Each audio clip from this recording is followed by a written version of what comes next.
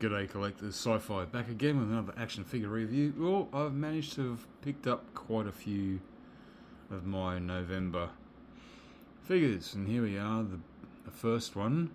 I won't say the best, but it's one that I've been really looking forward to, and that is the Magnagaurd, and it says here, from the Clone Wars. And of course, the blind box is probably the last one I think I will be reviewing. I can't see any more coming out on that. Number 15. There we go, nice artwork there. And what is the word? Magnaguards and placeable droids who guarded key separatist leaders proved tough opponents for the Jedi with their deadly electro staffs. They could even keep fighting even if they're losing limbs or heads. That's true.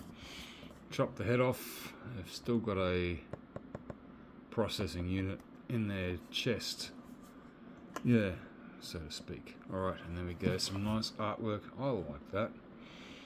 Anything else in oh, there is another figure there. What is that? I don't know. How many more Clone Wars figures they're going to make? If you're going to do it, Hasbro, make some good ones. Make Embo. Yeah, Embo would be good.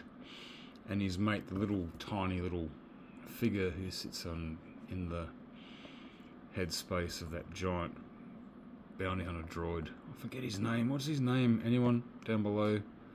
I like comments. Please leave them. That'll be great.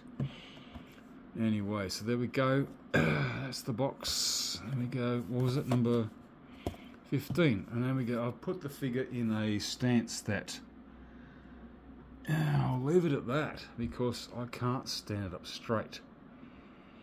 It's an absolute bugger of a figure. What is it? It stands. Normally, I don't need to stand here. 6.2 inches, 15. So it's only a little taller than your normal. Oh shit! I lost one of those bloody electro staff things. Yeah, bear with me. And hopefully that doesn't. Yeah, there we go. So he's all fuck off. So he's in a nice pose. Anyway. Yeah, these things is what it is. It's a nice looking figure. Yeah, excuse the swearing. Yep, it'd be nice if they, with the cloth around the droid, to make that darker. Remember, this is Clone Wars. Even though these things are seen in Revenge of the Sith, still, just to differentiate the whole droid versus cloth. And again, the two cloths. Yeah, there we go.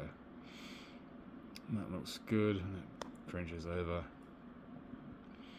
It's pretty cool. These shoulder pads here. This one, yeah, falls off quite. I only had it out for about an hour or so, and it's bloody. Bits of it just fall off it, as you could see, along with the electro staff thing there. I'm not even going to bother now. Just get me cranky and I'll swear more. And there we go, the legs. So it probably has the full, you know, shoulder, elbow. I reckon there's a joint there, so on, so on.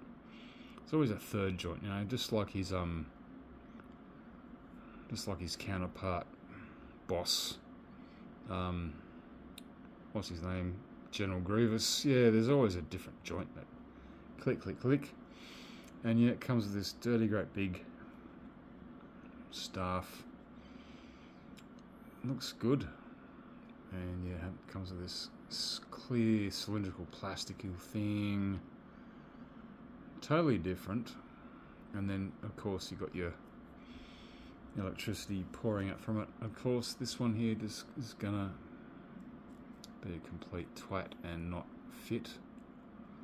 Oh, there we go. That did the job. But it also, let's just look around. Yeah, that's nice. That's pretty cool. There's a lot of detail in there. Yeah, I'm not gonna pick on it too much. I know some. Again, I keep mentioning one of the bigger YouTubers. I'll mention his name, Landspeeder Luke. He's had this for a while, and he reckons this thing is absolutely shizer. He does not like it one little bit. Because it just falls to bits and whatnot. And that's okay, Luke, that's fine. But it looks good to me. Because it's very hard to get these things in my neck of the woods. So will it stand again after I've been playing around with it? I don't know. The cape looks good. It's very clean though. Still, yeah, it should. Yeah, that's good. I wouldn't mind to see part of the cloth or part of it a little bit darker grey, just so you can differentiate. And of course, it comes with another stuff. Why? I don't know. There it is. Okay, I can always give it to this guy. That was not my first idea. Again, land speeder Luke, thank you. Alright, yep, because I don't remember this dude holding a gun. Alright, yeah, so I'll give that to him, and because it's not going to go to waste. The gun, I don't know, I've got a billion bloody guns. So yeah, it's all the last of these boxes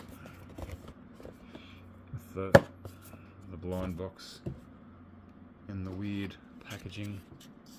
Yeah, that's what all these weird little these things came. Why? Yep, there we go. All right, glad to have it. You know, sorry about the table. It's absolutely, doesn't matter how much I wipe it down, it just gets filthy anyway. I'm glad to have it. I really am. Any more Clone Wars figures that you'd like to see? And I don't mean troopers or Anakins or Obi-Wans or something new. Something new. Yeah. Personally, Embo and that other crazy bounty hunter with a little tiny guy in the head. And has a big... Yeah, I think it was in season 3. A very sort of very nice episode, if you remember that. And Embo, of course, appeared elsewhere. Yep, Wolf and Cub type episode. Was it Wolf and Cub? I don't know. Anyways, I'll leave it at that. I've got many more figures coming up shortly. I'll leave it at that. Okay, guys, sci-fi out. And any comments you want to leave below, that'll be nice. I'll see you all then. Sci-fi out. And the force is with you, always.